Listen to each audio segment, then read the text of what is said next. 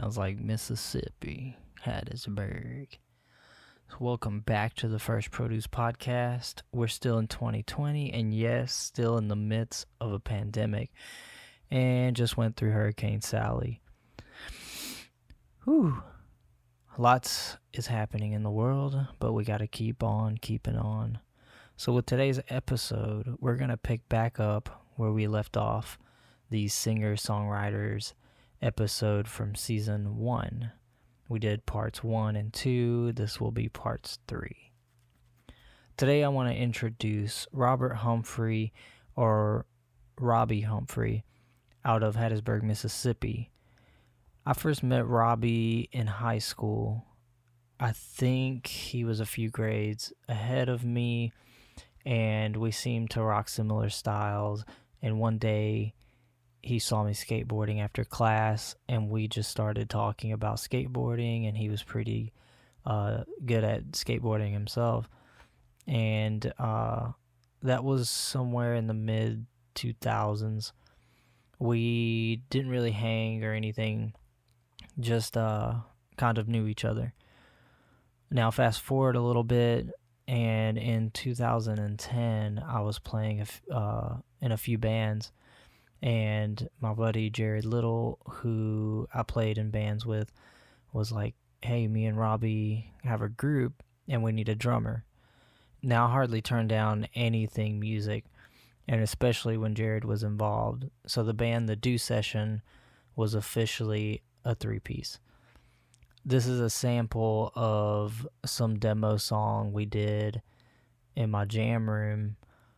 I was on drums, Jared was on bass, and Robbie was on guitar and vocals. I actually don't think this song is up anywhere, so I'm just going to play the full song on here. So the song is called Stole My Jacket by The Do Session, and this is kind of introducing when I first started getting involved with music with Robbie.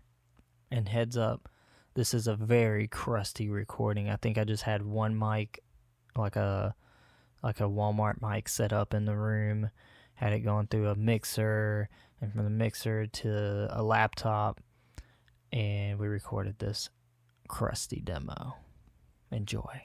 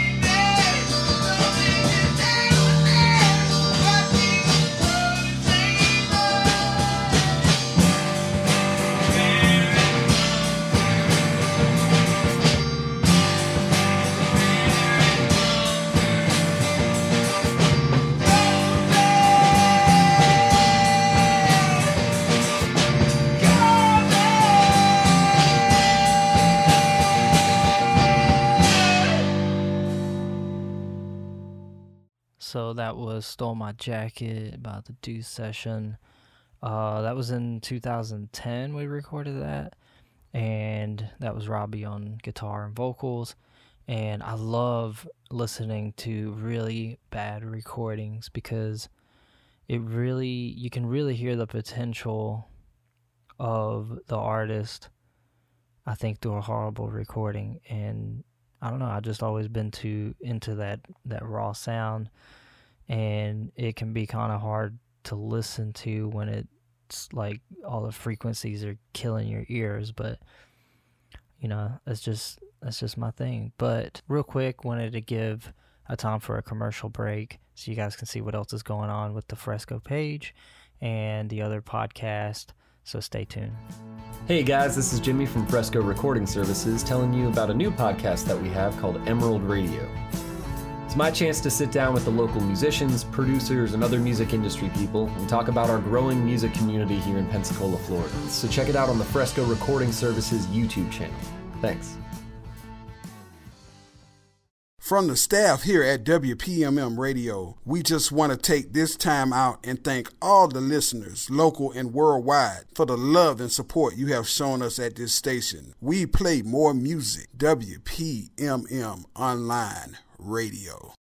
Yeah, so picking back up on the story, I ended up leaving the band, and Jared and Robbie actually kept going after I left, and it was awesome because they had made up for not having a drummer, using like samples and building their own drum tracks. And I wish that I could show you guys a sample of what that sounded like, but those were on MySpace and the MySpace days, and I'm pretty sure it was part of what was deleted whenever MySpace, quote unquote, lost a ton of the music from their database. So, another fast forward to about 2015. I don't really remember how Robbie and I got in contact again, but we did, and he came down to Gulf Shores and recorded a track that was just guitar and vocals. And I don't really remember a whole lot about this session except that he came down, and I remember he saw I had a nylon acoustic guitar, so he picked it up and started playing the song. We were like, dude, that sounds perfect, let's use that.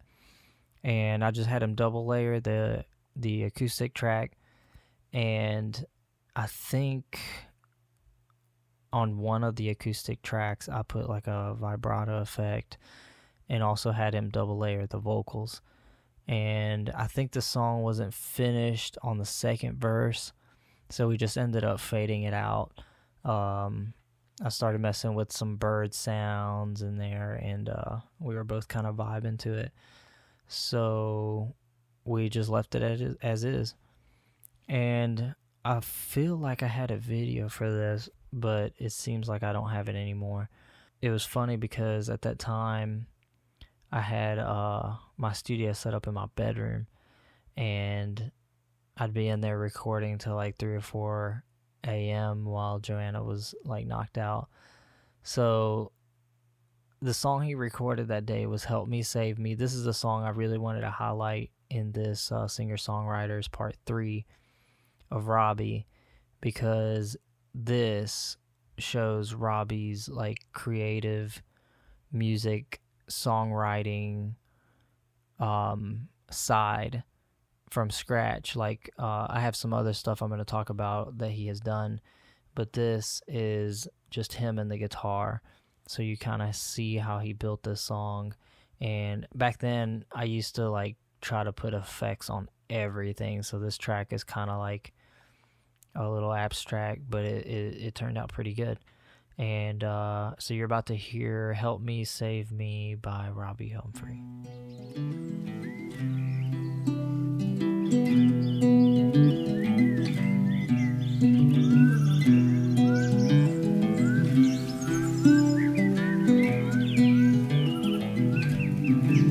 I see you out on the street trying to help me, Jesus.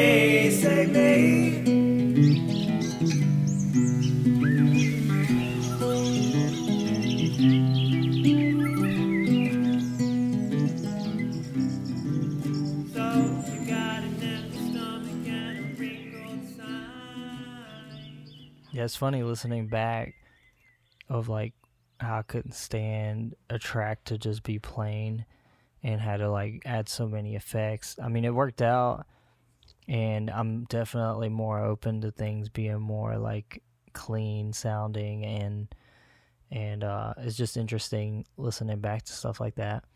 But yeah, that was Robbie Humphrey, Help Me Save Me. That was the acoustic song that he did.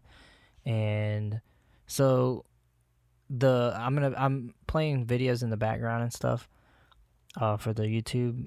So the video that you're probably seeing is not the one I was talking about. This is from another time we recorded, and I'll explain about that. So not long after we did Help Me Save Me, I came up to Hattiesburg and recorded a few sessions at a studio there. And Robbie came to one of those because at the time he was making instrumentals on GarageBand on his phone and dubbing guitars on them, which is what you heard in the intro song. That was actually something that he built in GarageBand and played guitar over it. So I'll play the outro song with another. But yeah, Robbie is super nice, super talented dude. And I reached out to him about me doing this podcast, so maybe he'll have something new in the works. But it seems like we usually get in contact about every 5 years, because everything I've showed you has been about 5 years apart. But yeah, so that's it. Want to thank you guys for the time you took to check out the podcast, for letting me introduce Robbie. And till the next episode, this is Fresh Produce, and you're about to hear Turn Up by Robbie Humphrey. Also, anything that I can link will be linked below. Peace out.